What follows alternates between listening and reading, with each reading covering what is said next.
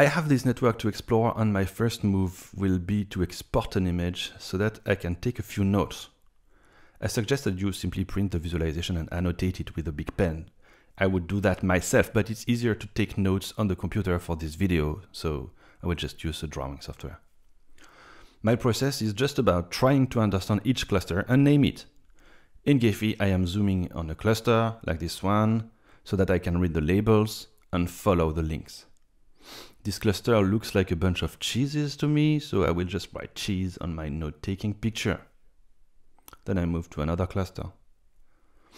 This one has a big node in the middle that gives the explanation right away. Those are Michelin-starred restaurants in the Netherlands. Next cluster, those are Italian cheeses. Okay, so that means that my first cluster was not just cheese, but French cheese. My bias was showing, but the corpus was still able to keep it in check. So naming the clusters is iterative. It's a form of coding, right? So it's okay that I go back and change my previous labels.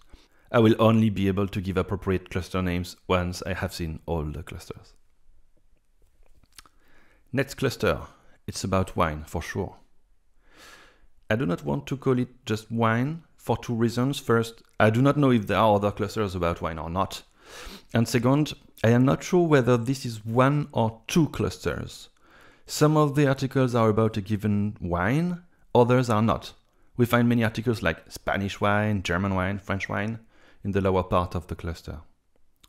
I believe that the top subcluster is about Spanish wine specifically, and the bottom part about wine in different European countries. I do not take community detection too seriously because I just use this as some visual aid, and I will retain the distinction between those two areas of the network. I want to see the neighboring clusters now. I wonder if they are about wine or not. It turns out that they are about other alcoholic drinks, beer, whiskey, vodka, and many things I have never heard about. So similarly, I could group them all in a big cluster, or I could consider them as many small clusters. This is really about the level of description I want to enforce. At this stage, I will just follow the distinction that makes the most sense to me, given my understanding of the topic, and I will distinguish between beers and spirits.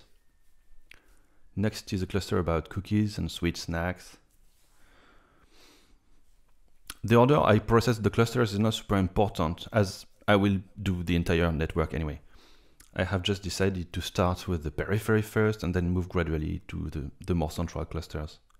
So the more I progress, the more the clusters are overlapping. I expect that it becomes more and more difficult to demarcate them. Let's see if we can understand what's going on. This is pasta, or probably Italian pasta. This one at first I think it's charcuterie, but then I realized that it's more like specifically about sausage. Here I first see Portuguese cheeses, but then I realized that there are other non-cheese dishes, so I go with Portuguese food. This is a set of articles, each dedicated to the cuisine of a given country. This is the cluster of soups. This is the clusters of sandwiches. This is the cluster of potato dishes. English cuisine, it seems to have different subclusters, but I will overlook it because I do not know that cuisine enough. A cluster about apples, that's unexpected. The pudding cluster. Italian cuisine, it's a pretty big cluster. This cluster, I don't know what it is. Various sauces and dressings. Turkish cuisine, pastries, and cake. Let me show you the result of my note-taking process.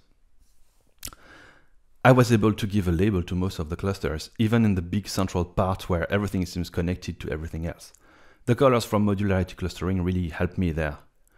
I think that there are many observations to do about these clusters, and I will start by remarking that the structure does not look like a map of Europe, and it is not a map of ingredients either. Sometimes the clusters are about a type of food, regardless of the country, like soup. Sometimes it's about the country regardless of the type of food, like Turkish cuisine, and sometimes it's both at the same time, like the cheeses. And sometimes it's neither, like the cluster about the cuisine of every country. Sometimes the proximity between the clusters makes sense, like for beer, wine, and spirits, or Turkish cuisine and Greek cuisine, but sometimes I don't understand the proximities, like Italian cuisine and English cuisine. The size of the clusters is also remarkable. Why is the Turkish cuisine so big? And why is there no cluster about French cuisine, for instance, or Nordic cuisine? Why is there a cluster about apples and not about other fruits or vegetables? Why are the Netherlands specifically invested in restaurants? Those are the questions that arise from this network. The purpose of the visualization is to support those lines of inquiry. It's to make those points salient.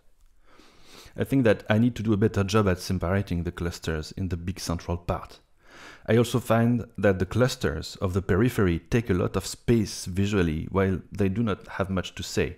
So those will be my goals for improving the visualization. Make the central clusters more readable by giving them more visual space and more separability. I want to unpack the central part. That's what I will be doing in the next video.